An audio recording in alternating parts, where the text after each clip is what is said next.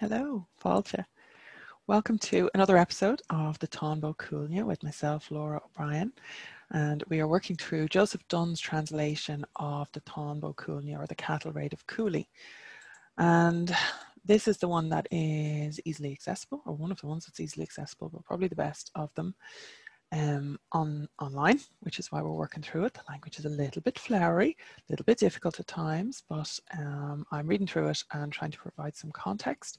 So if this is your first time here for some reason and you're kind of jumping into episode 17C of the Tánaiste Cooley, the appearance of Cuchulain is where we're working on today, and we're going to cover Dubthach's jealousy as well.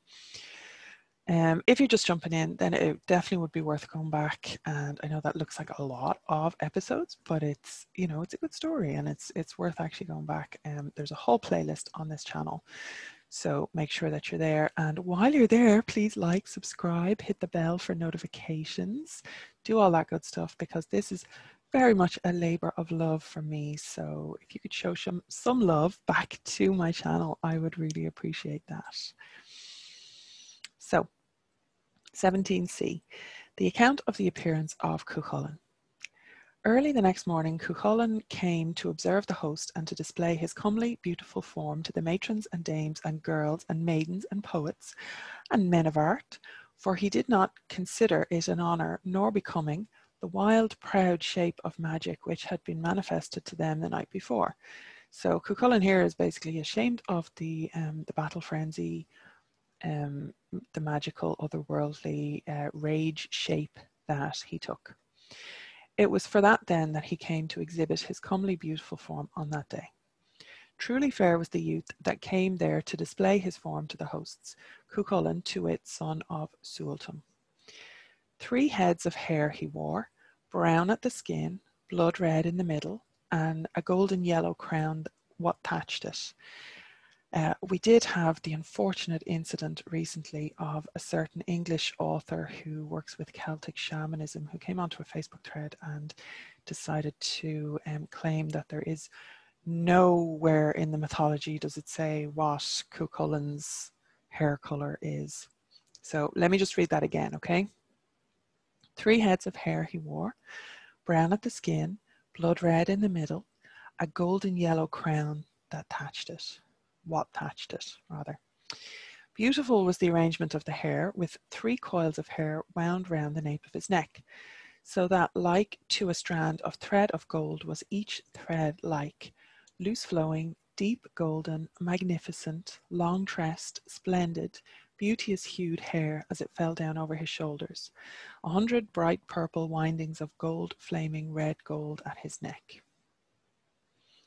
100 salmon-coloured, possibly, cords strung with carbuncles as a covering around his head. 4 spots on either of his 2 cheeks, even a yellow spot and a green spot and a blue spot and a purple spot. Not sure what that spotting on the cheeks is about. It could be that his skin has different hues to it, maybe. But it doesn't really seem to make a lot of sense. So if anybody knows what that's about, make sure that you put it in the comments below. 7 jewels of the eye's brilliance was either of his kingly eyes. 7 toes to either of his 2 feet. This is where he's trying to show his normality, his comeliness. 7 fingers to either of his 2 hands, with a clutch of hawk's claw, with the grip of hedgehog's talon in every separate one of them. Grip of hedgehog's talon. He also put on him that day his fair day dress. To this apparel about him belonged, namely, a beautiful, well-fitting, purple-fringed, 5-folded mantle, a white brooch of silvered bronze or of white silver encrusted with burnished gold over his fair white breast, as if it were a full fulgent lantern that eyes of men could not behold for its resplendence and crystal shining. A striped chest jacket of silk on his skin, fairly adorned with borders and braidings and trimmings of gold and silvered bronze. It reached to the upper hem of his dark brown-red, warlike breeches of royal silk. A magnificent brown-purple buckler he wore, with 5 wheels of gold on it, with a rim of pure white silver around it, a gold-hilted hammered sword on his left side, a long grey-edged spear together with a trenchant by-spear for defence, with thongs for throwing and with rivets of whitened bronze, alongside him in the chariot. 9 heads he bore in one of his hands and 10 in the other, and these he brandished before the hosts in token of his prowess and cunning. Maeve hid her face beneath a shelter of shields, lest Cuchulain should cast at her that day. Seems smart. Then it was that the maidens of Connacht besought the men of Erin to lift them up on the flat of the shields above the warriors' shoulders to behold the aspect of Cuchulain, for they marvelled at the beautiful comely appearance he showed them that day, compared with the low, arrogant shape of magic in which they had seen him the night before. They're all looking for a peep show, basically. Even when Cuchulain is trying to be, beautiful and comely, there is still otherworldly aspects to his appearance, such as the repetition of the sevens. Those would be signs and symbols, and the numerology was a big clue, really. Certain numbers, 3s and 7s and 9s and 50s for some reason. They would generally be numbers that were associated with magical or otherworldly things. I think I've said it before, but the idea of the 3 heads of hair he wore, and not to belabor the point, it's a bit of a show in your arse now when this person who claims to teach Celtic shamanism and has actually done a lot of damage appropriation-wise, and has herself and her husband have misconstrued quite a lot of our stuff now, to be honest, and have, benefited quite significant from their appropriation of it. But yeah, she kind of showed her whole arse now by not knowing that, not even not knowing. I mean, ignorance is something that, everybody, you don't know what you don't know, right? But to come in and claim that there specifically wasn't, without even maybe going and doing a basic checkup on it, seems irresponsible at best. But anyway, one of the explanations for that could be the idea of basically bleaching the hair. I have gone through a significant bleaching process myself to get this lovely green hue that I am wearing today. But when you bleach dark hair, it will go red first. It'll go, brown or black. It will go red, and it will go blonde eventually. So those are kind of 3 processes that it goes through. And one of the ideas that that this could be is because warriors stiffened their hair with lime, and lime will bleach your hair as well. So there is the other reference that we had the other day about when he was in his warp spasm rage, his rage form, his hair stood up like needles, and each of the needles could, if you shook an apple tree, none of the apples would fall because they'd all get caught on these needle hairs that were spouting out of his head. That could also be a reference to this kind of stiffening of the hair with lime. So obviously it's an exaggeration. Everything about Cuchulain is an exaggeration, or extremes. He is the absolute extreme example of everything, and quite kind of unreal in his characterization because of that. But his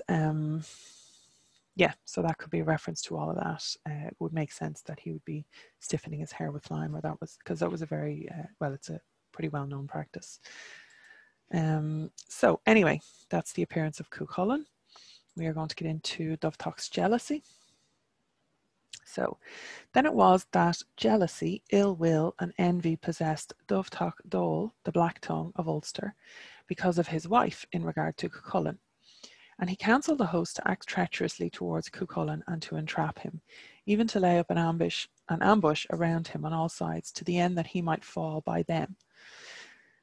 So this is the Ulstermen who are now looking to turn on Cuchulain. These are the ones that have been lying in their sick beds, akin to women in the pangs of labour. and they're back now, and they are looking at Cuchulain and jealous because their wives are wanting to see Cuchulain in his true form, or his comely form, as it was called. If this be the twisted one, sorry, and he spake these words, if this be the twisted one, by him shall men's bodies fall, shrieks there shall be round the lists, deeds to tell of shall be wrought. Liss is a fort, but it's specifically like an otherworldly fort. Wrath would be another one that would be a fort, and Dune also. Dune would be more a mound maybe, but Dune can also represent a fort. So, shrieks there shall be around the lists, deeds to tell of shall be wrought. Stones shall be on graves from him, kingly martyrs shall increase. Not well have ye battle found on the slopes with this wild hound. Now the wildman's form I see, 9 of heads dangling by his side. Shattered spoils he has, behold, 10 heads as his treasure great. And your women too I see, raise their heads above the line.